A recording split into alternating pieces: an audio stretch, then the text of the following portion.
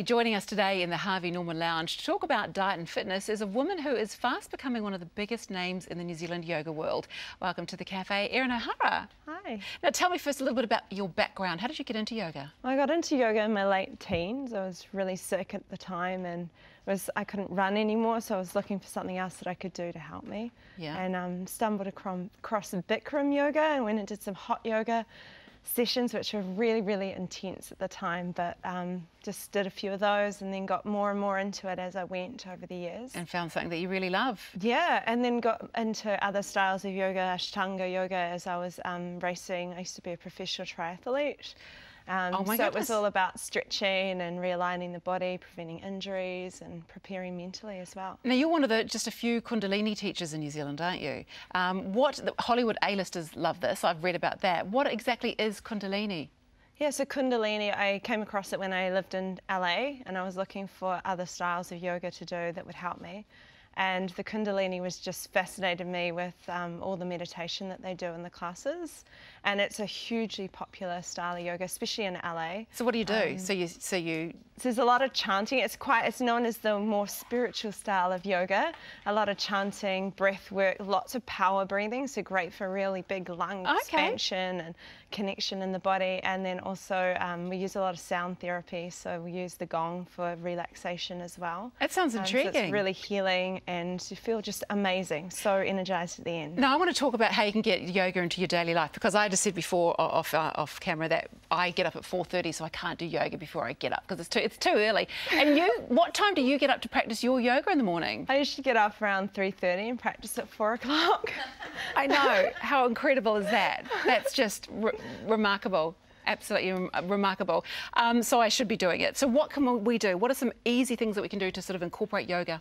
Yeah, so if you can't get to classes, like if you're new to yoga, it's good to get to a class first, just so you prevent any injuries and you know you're doing it properly and you're guided through the whole process. But if you can't get to classes, then starting something at home is a really great place to start. And it can be as little as like 10 minutes every day.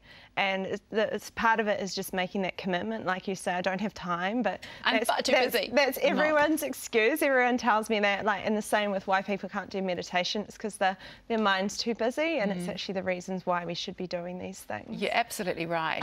So it's about finding something that you can do, keeping it super simple, and I can show you some things that you can do at home. I would love that. Can you show me? Yeah. I won't do it with you because I'm wearing inappropriate clothing. I don't think television is ready. You're not ready for this at this time of the morning. Trust me. What I get. So can you show us some things? Yeah, I'll show you a little sequence I like to do in the morning. It's really easy.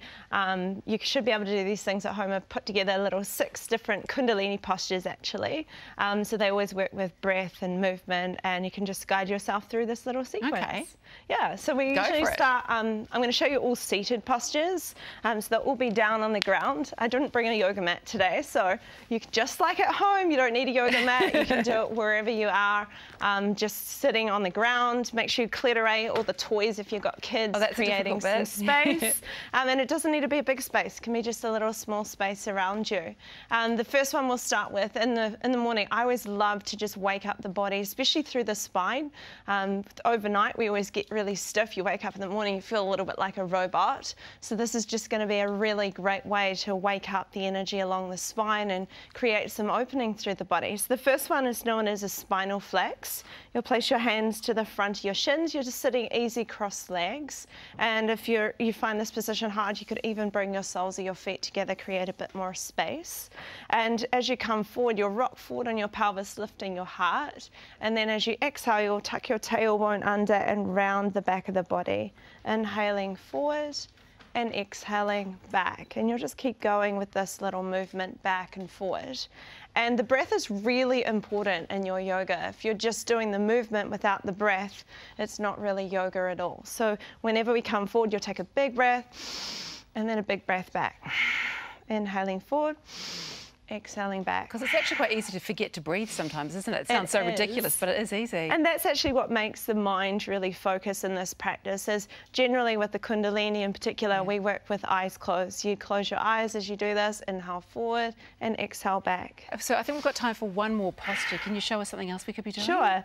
So another one would be a little spinal twist. So lower back pain is quite common, placing the fingers on the front, thumb at the back, inhaling one side and exhaling the other side. So inhale left and exhale right. Yeah. And how long should we be doing these for? You can just do for like 1 or 3 minutes.